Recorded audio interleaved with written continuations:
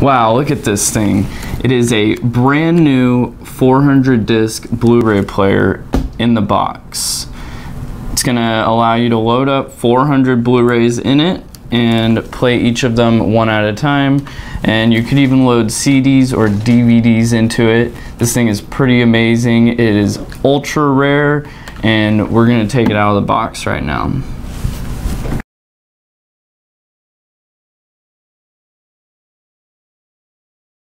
This is everything that you'll get in the box. It's gonna be a remote control, your manual, batteries for the remote, an audio video cable, and then the unit itself.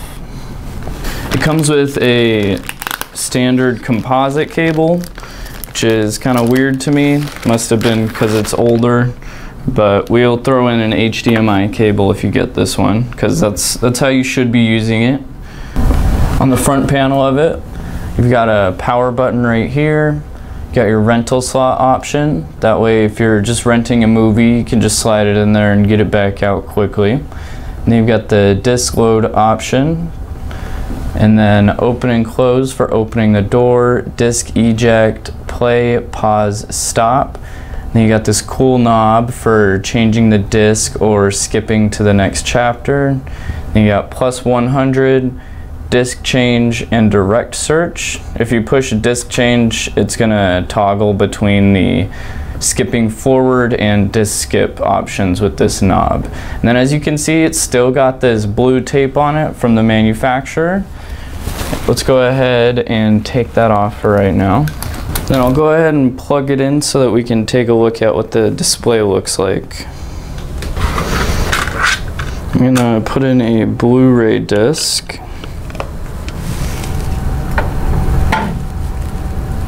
And if you just push play, it will automatically load the disc.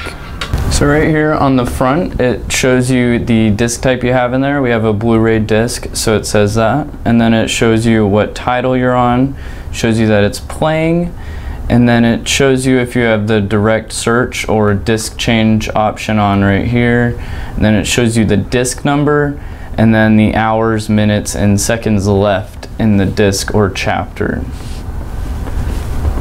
This thing really is the ultimate theater system Blu-ray player, because at any moment you could change to a different movie or change to a TV show that you might have in there, or you could even start listening to music at any moment if you wanted to. On the rear panel of it, you've got your Ethernet or LAN connection for connecting to internet. Then you've got HDMI output. That's going to be your best option available. And then you've got optical and coaxial digital audio. You've got audio output, video output. That's going to be just for composite. And then you've got component video output, which would be almost as good as HDMI, but that is just going to be for video. And then you do also have a USB connection right here for extra things. And then this is Java powered. Is manufactured in May of 2011, and the model number on it is BDP-CX960 and is made in Malaysia. Let's go ahead and connect it to our TV so that we can take a look at all the menus. You can use the red, white, and yellow cable, but I went and got an HDMI, so we're going to use that instead. So let's go ahead and put batteries in our remote control. I went and got some other batteries so that we don't have to open the original Sony ones.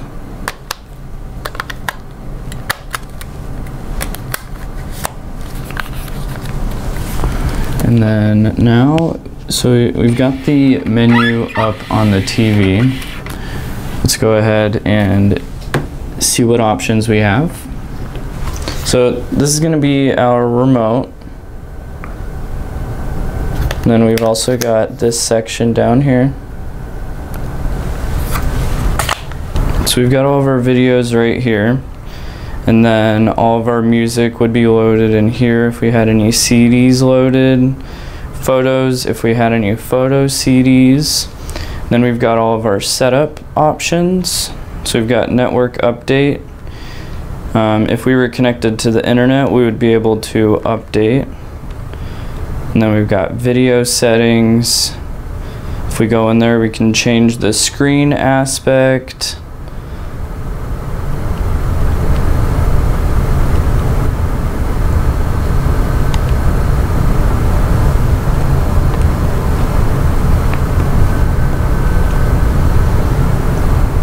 And then you've got some other options that you probably won't need to use.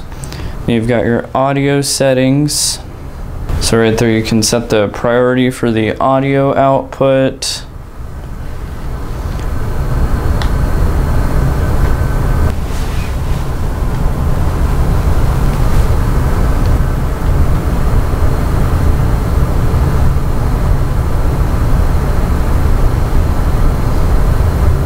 Then you can change the audio DRC between auto, standard, TV mode, and wide range.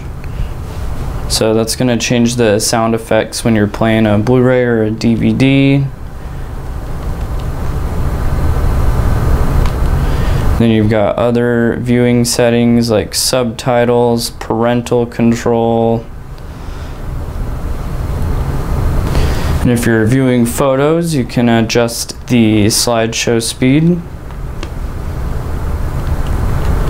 You've got on-screen display, you can set the language. Can dim the brightness of the display window. Then you do have the option to turn on quick start mode if you want to. You've got auto shut off after 30 minutes of non-use if you want to turn that on.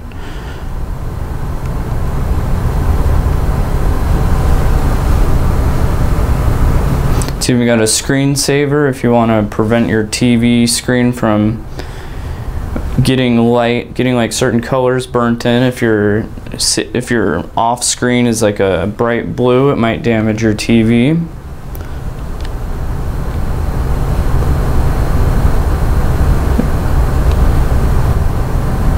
And then you've got the child lock that will turn off all the buttons on the unit right here. And then you've got your network settings, easy setup. So let's go ahead and take a look at the easy setup. We've got English, and we are connecting it with HDMI. We can do auto, and this does go up to 1080p. As you can see, that's going to be the best picture quality you can get.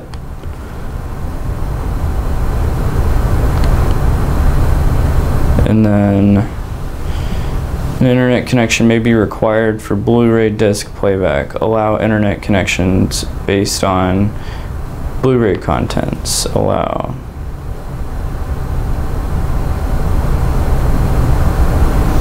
And yeah, we want to leave this off. That'll be fine. Now easy setup is complete. And then if you're on the disc, you can push the options button on the remote and you can change some of the settings. You could group content, or you can sort by the title name, slot number, or release year. And when you connect it to the internet, it's going to auto-populate all that stuff. So let's go ahead and do that real quick. So I've got the Ethernet cable connected to my wireless connector. So let's go ahead and do the network settings.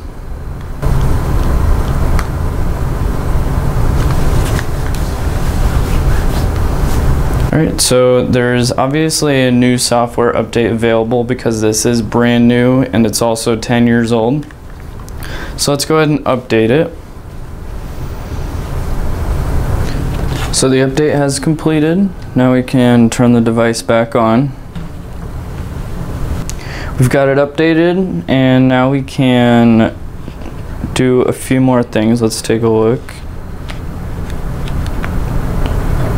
So I went ahead and selected loaded all discs, and if you have 400 discs in there, it's going to take quite a while to load all of them. But what it's doing right now is it's going to load each one individually and figure out if it can get the jacket art from the internet or if it can get any like release year or a description of the movie, the actors of it, it's gonna put them in there. So it's probably gonna do it just fine with the one disc that we have in there.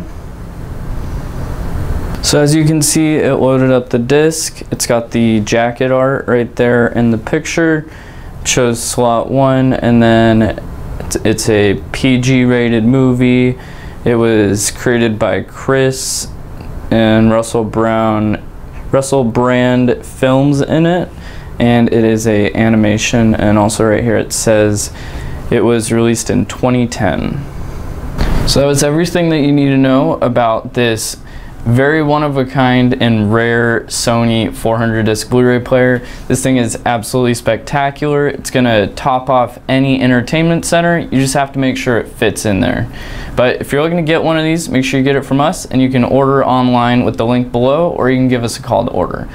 If you like this video, please leave a like and subscribe. Thanks for watching.